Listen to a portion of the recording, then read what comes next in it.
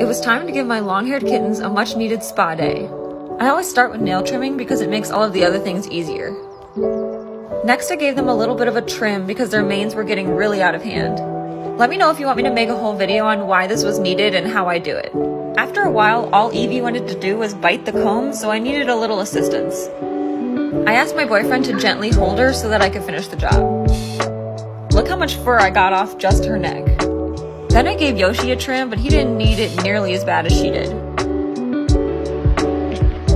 Next, I combed their tummies out and made sure to get their underarms, which can tangle really easily.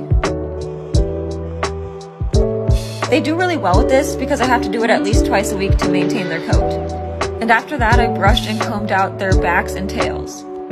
Evie requires a lot more brushing than Yoshi because her hair is much more thick and long than his. So it definitely takes me a while to get her fully combed out. Next is Evie's favorite part of the process, teeth brushing. I'm still working on getting Yoshi to be comfortable with this, but it's taking a little while. I find it so cute how she even gets her back teeth and everything, like she is thorough. Definitely an A+ dental patient. Then it was time for Yoshi's favorite thing. Once a week or so, I've been putting them in the water to clean their paws. I of course let them out as soon as they want. It's mostly just to clean their paws from being in the litter box.